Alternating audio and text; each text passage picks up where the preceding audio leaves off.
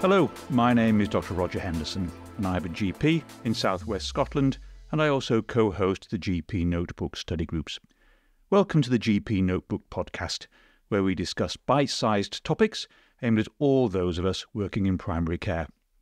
Now, you can find us on all major podcast platforms, including Spotify, Apple Podcasts, and Google Podcasts.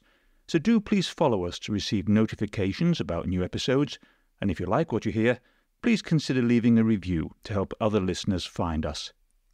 You can also follow us on Twitter at GPnotebook for more information about new podcast episodes and study groups, and you can find me there too at Roger the Doctor. Finally, you can visit GPnotebook.com for podcast episode show notes and to find out more about upcoming study group meetings. Now, in this episode, I'm going to be discussing Bowen's disease, essentially a form of intra-epidermal squamous cell carcinoma of the skin. Now, it's called Bowen's disease because it was first described by the dermatologist John Bowen in 1912. It arises in the outer layers of the epidermis, and it is normally a relatively harmless, even benign condition, but there is a risk of progression to invasive squamous cell carcinomas. Now, although that risk is low, between 2 to 3% typically, it is something we should be aware of because it is not a completely harmless condition if left. Now, the incidence appears to be highest in white people living in areas of high sunlight exposure, which shouldn't come as any kind of shock, I suppose, when we look at the risk factors. But what is sometimes surprising is it is more common in women than in men. And I think that is slightly surprising to some of us because men are balder than women, and so you'd think their risk of sun exposure may be slightly higher. Generally, it occurs in older people, by which I mean between the ages of 60 and 75. It is actually uncommon in young people. Now, let's not forget that squamous cell carcinomas, precursor lesions, are actinic and solar keratoses. So someone with actinic and solar keratoses is slightly at increased risk of Bowen's disease. So sun damage is a definite risk factor, especially if that person has fair skin. Obviously, sunbeds are now an increasing risk, and let's not forget about ultraviolet light. Ultraviolet A ages the skin, ultraviolet light B burns the skin. Radiotherapy as a treatment can also put someone at increased risk of Bowen's disease. Now, although we hardly ever see this these days, arsenic, especially inorganic arsenic, is a carcinogen, and we used to use it in Fowler solution to treat psoriasis and also in Gay solution to treat asthma. Now, obviously, those are long gone, but in some countries, especially with pesticides as well, you can still get arsenic exposure. Viral infections, however, are more significant because there is a definite association with HPV, especially if you've got perianal and genital lesions and lesions on the hand and the feet. If you have an immunosuppressed patient, they appear to be more at risk as well, and very rarely it can appear in pre-existing other skin lesions, and I'm thinking of things like seborrheic warts here and chronic skin injuries. Now, we all probably remember what Bowen's disease looks like, but the key point here is it's very, very slow growing. It is a reddened, erythematous type hyperkeratotic small patch of skin, and two big points here with an irregular border that is sharply demarcated. And I think those are the two really important things to look for. It can scale, and that scale can fall off. It can then crust and then rescale over again. And it can reach up to a few centimetres in size, but for most people, they present with 1 to 2 centimetres when they realise that lesion isn't going away. Now, the size of the lesion, therefore, is directly related to how long it's been present, or usually cause no symptoms at all. Very rarely they can bleed, but I don't see that very often, in my experience, the most common symptom is itch. But an important point here is that that itch is intermittent. It is not constant. One of the things to remember if you see someone with a patch of Bowen's is not to forget about the rest of their body. If you see someone with Bowen's, the next thing you should do is examine them from top to toe for other lesions, not just Bowen's, but for other lesions, because they are at increased risk of other skin malignancies. And up to about 20% of people, if you examine someone, you will find other patches of Bowen's on their body. Now, sun-exposed areas obviously are where they're found most commonly. But you can also find them, for example, in the palmar, genital, or perianal regions. You may have heard in your medical student days something called erythroplasia of Queyrat, or EQ. Now, this is essentially as Bowen's on the mucosal surface of the glans penis. Personally, I've never seen that, but it is an area that can be affected by Bowen's. Now, one of the reasons why Bowen's can sometimes be delayed in terms of a diagnosis is because there is quite a significant differential diagnosis list that you can put towards it. Discoid eczema is perhaps the one that most people think is a likely diagnosis, when in fact the diagnosis is Bowen's.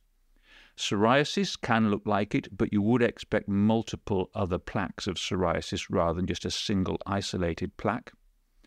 An actinic or solar keratosis can look very similar, but again there are often more than one, and lichen planus is something we shouldn't forget about as well.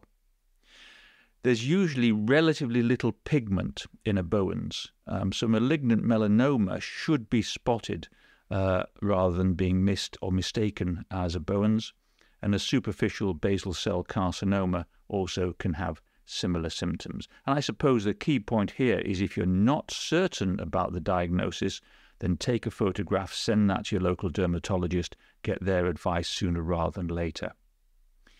Now, if you're used to using a dermatoscope, then this is the ideal way to diagnose a Bowen's. Usually diagnosed clinically. If it's a classic example, you can diagnose it without that. But if there's any doubt, then a punch biopsy is obviously the way to diagnose one histologically. When we look at treatment for Bowen's, it's quite interesting. There is no specific definitive treatment or indeed treatment pathway that every clinician follows. And so all therapeutic options have a degree of failure rates with them. And so factors influencing the choice of treatment we can use are things like the size of the Bowen's, the location, how many there are, and the age of the patient. And we should be discussing the possible treatment options with each patient so they fully understand the treatments we've got available and actually give them a choice in the type of treatments that they would like and be able to have. In no particular order, I think that I would normally look at destructive therapies first, then go on to topical therapies, and then go on to surgical options. So by destructive treatment, I'm thinking of liquid nitrogen, simply to freeze the lesion. The efficacy of this does appear to be operator dependent, but it is simple, it's quick, it's effective, especially if the lesion is less than 2 centimeters in diameter, and it's often first-line therapy. You often don't need more than 1 or 2 treatments usually, and the recurrence rate is extremely low. You would expect complete resolution of Bowen's in up to about 90% of cases when liquid nitrogen freezing is used appropriately. For topical treatments, I'd go straight to topical 5-fluorouracil, 5-FU cream. It may be as effective as other treatments. It's certainly a practical choice for larger lesions compared to cryotherapy, although it may be slightly more effective when preceded by cryotherapy. Imiquimod 5%, it's an immune response modifying agent. Again, there's evidence that it's effective for the treatment of Bowen's, although it's not currently licensed in the UK. And it does cause significant scaling and inflammation, as can 5-FU cream. So if you're going to use a topical treatment on someone with Bowen's, do always advise them that they may get an increased area of reddening and inflammation and even some slight discomfort, which is expected before the lesion then starts to settle away again. It's important to tell them that, otherwise they may just stop the treatment. If we're looking at surgery, I'm talking about curettage with cautery, and this can work extremely well. And what happens here, you simply scrape off any abnormal skin under a local anaesthetic, and if there's any additional tissue there, you just destroy that with electrocautery. It's very simple, it's safe, it's cost-effective, and certainly compared to cryo, there does seem to be faster healing, reduced discomfort, and recurrence rates may be better with it. But I think there's relatively little between the two in my experience. Might not be suitable for all parts of the body though, because a 5mm resection margin is recommended. If you've gone through those destructive topical and surgical options, well, photodynamic therapy is on the cards.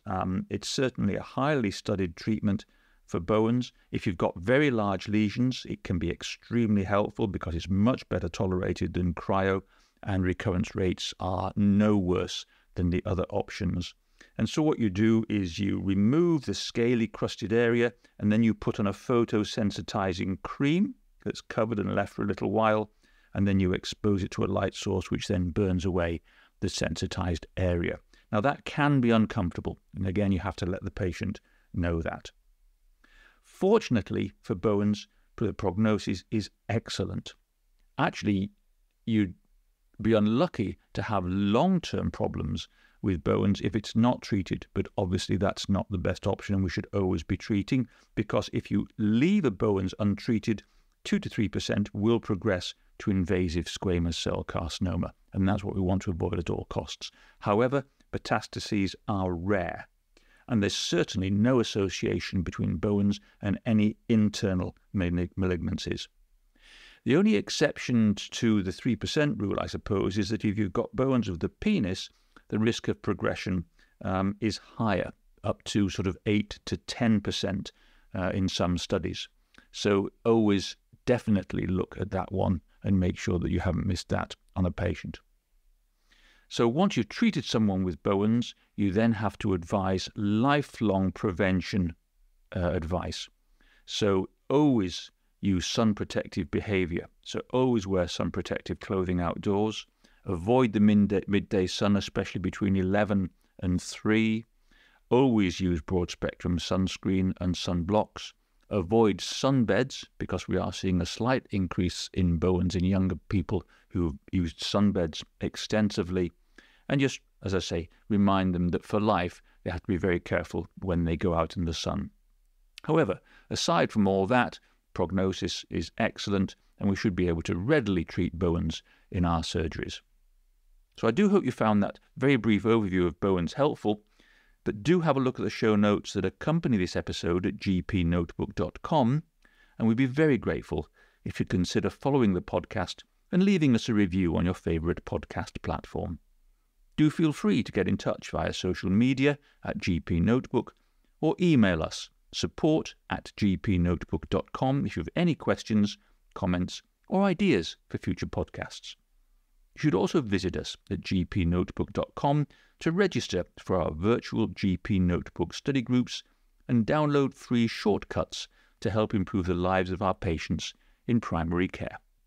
But, as always, until the next time, goodbye.